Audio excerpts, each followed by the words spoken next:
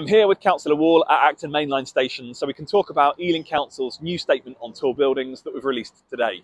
We know that this is an important issue for everyone who loves their local community, and we also understand that there's huge concern towards planning applications that propose tall buildings like the one behind us here at Friary Park.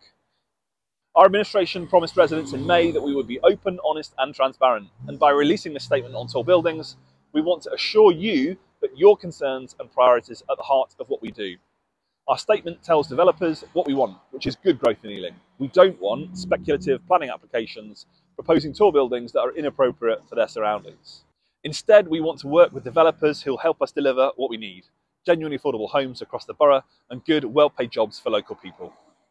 We've also released new local planning policy guidance and associated housing design guides and a character study that everyone in their planning application process is now expected to follow. This sets the character of our 7 towns and encourages good quality and sustainable homes through new housing design guidance. We want new development to enhance what we already love about Ealing. At the same time, we want people to have the chance to live, work and grow old in the borough they grew up in.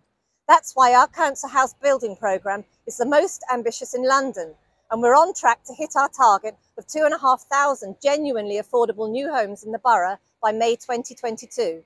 We now have a once-in-a-generation opportunity to make sure that future development in Ealing works for the community, and over the next few months we'll be redoing the local plan from scratch.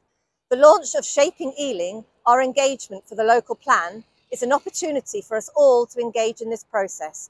We're asking you for your say about how Ealing grows in the 21st century, so I encourage as many people as possible to take part. Our commitment to Ealing in May was to be open, honest and transparent, and we'll continue to ensure that development puts residents in the driving seat.